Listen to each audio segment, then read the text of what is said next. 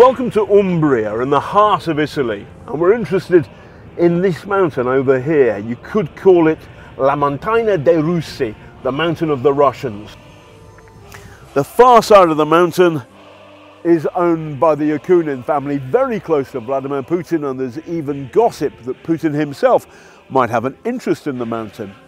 The south side is owned by Yevgeny Lebedev.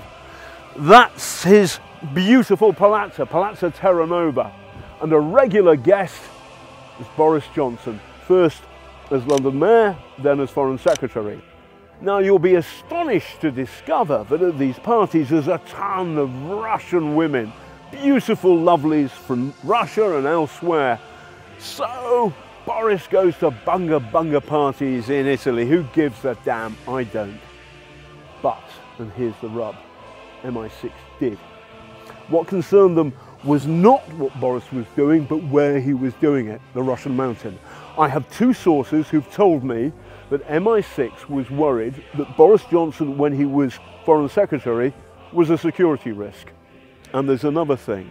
On at least one occasion that we know about, when Boris Johnson came to Italy, he left his Metropolitan Police Protection team back in England.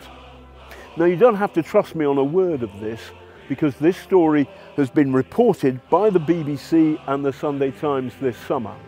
The newspaper even quoted a cabinet minister saying that Boris Johnson, because of his private life, was open to blackmail. Then Boris Johnson becomes Prime Minister and silence falls. But the question stands, Prime Minister, to clear the air, will you launch an inquiry to discover whether there is a security risk inside number 10? To wit, yourself.